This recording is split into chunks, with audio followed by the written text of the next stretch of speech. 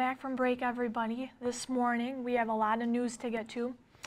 To start with breaking news, the McIntosh Box and Pallet Company off of Butternut Drive in East Syracuse caught fire early this morning. Fire crews were called to the scene at 5:45 a.m. An ambulance was seen leaving the scene at 6 o'clock a.m. However, it is uncertain if anyone was in the building at the time. 1/3 of the building was on fire, but now it appears to be under control. Please stand for the Pledge of Allegiance.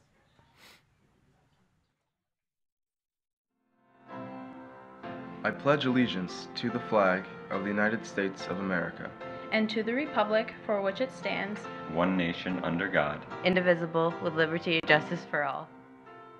Last year's flu season claimed the lives of roughly 80,000 people of all ages in the United States, causing one of the highest influenza death rates in 40 years. Flu shot helps prevent the spread of the flu. The flu shot is highly recommended for people of all ages so the number of deaths or hospitalizations does not increase. It is best to be vaccinated before the expected flu season, as it takes 2 weeks for the shot to be in full effect. We don't get the flu from the flu shot. The flu shot does not have a live virus in it. It does prevent, though, if you do get the flu, because there's several different strands of the flu. However, not all people believe that the flu shot does anything to prevent the flu virus, and some even believe that you can become sick from the shot itself.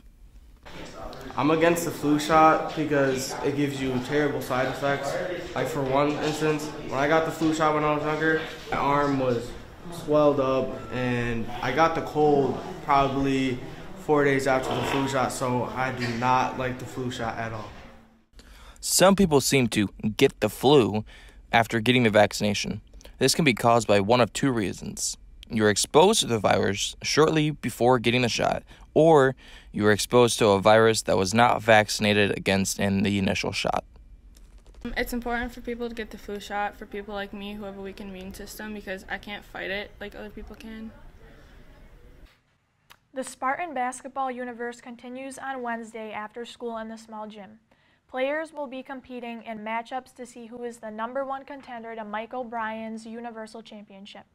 You do not have to be signed up to participate. Whoever shows up first will get the first chance to compete. Come see if you have what it takes to take the title for yourself. The school store will reopen this week. It was closed the week before vacation due to students attending the school store without a pass to the store and inappropriate language used while walking in line. Please have a pass to attend the school store from a teacher and use appropriate language when in the line to be waiting to be served. If you do not have a pass to the school store, you will not be served. The school store does not open until 10 minutes into the block, and it closes with 10 minutes left in the block.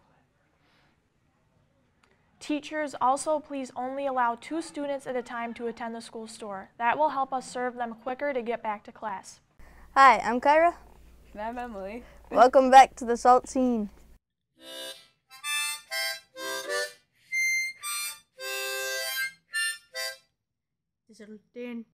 So you have a dog. What's her name? Misha. Oh, cool. So you adopted Misha about 5 years ago. So how often did she ask about her real family? How do you know that we adopted her 5 years ago?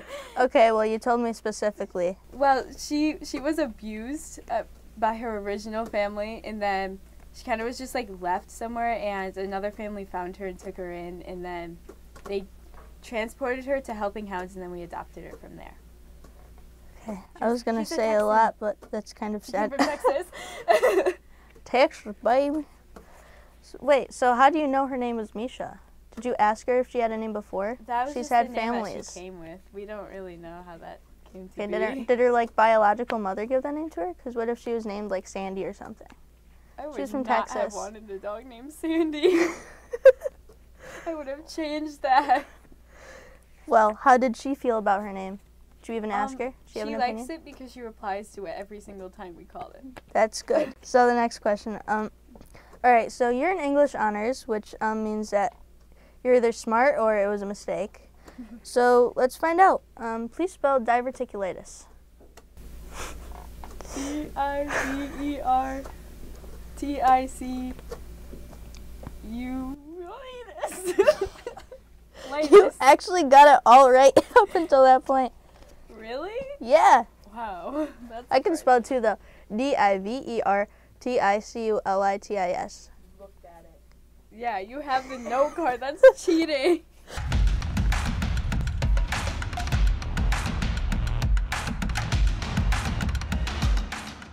The girls basketball team took a tough loss on Saturday against 6th-ranked New Hartford. Even though ESM got knocked out of the first round of sectionals, this was the first time in 5 years that ESM girls basketball has qualified for sectionals. Congratulations to the seniors on a great season, and the future is bright for this program. Syracuse men's lacrosse defeated Army yesterday 9-7. SU came back from a 5-2 deficit at halftime. Jamie Tromboli had 5 goals in the win for SU. On Saturday, Syracuse basketball defeated Georgia Tech 79-72. Elijah Hughes and Merrick Dolajai both led the team in points with 20, and Barama Sadive led the team in rebounds with 10. A 42-year-old Zamboni driver and Toronto native, David Ayers, got called to play an emergency goalie with the Carolina Hurricanes.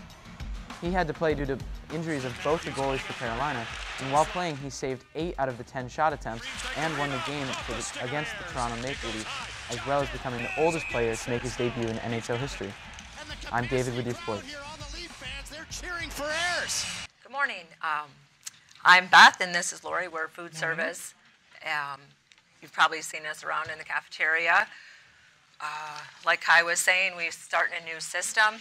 You can pre-order. We have forms in the lobby and in the cafeteria, so when you come and get breakfast, you'll be able to fill out your pre-order form, put it in your box here. Okay, we designed this for you guys in mind, okay?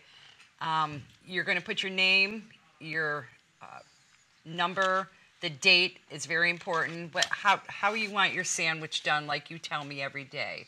Instead of waiting in line with everybody there, you give this to me in the morning, I do it, it's fresh and ready. I'm going to already have your number in the system, so you basically go by and you show the cashier that you're paid and you're out the door. Instead of 15 minutes in line, you're in line maybe 3 minutes. You're going to head right to the front of the line, and that's it. You're done. You're done. It's a great opportunity. It's less time in line, more time with your friends. And also you can, you know, to go with your sandwich, you'll pick up your fruit, your veggie, obviously your milk and your sport kits. But don't forget that we also have the a la carte items. You know, you've got chips and cookies and your switches and, you know, other beverages in that cooler too. So, you know, and you can also fast track the line. So the administrator that's at the door, just let them know that you've pre-ordered your sandwich and they'll let you come in first. Right, and you will be charged even if you don't pick it up. This will go on your account. It will be deducted. So if you really want it, you got to take it. I encourage you all to do it. I've got quite a few kids doing it already. They love it. They're in, they're out. So it's just so much easier for everyone involved.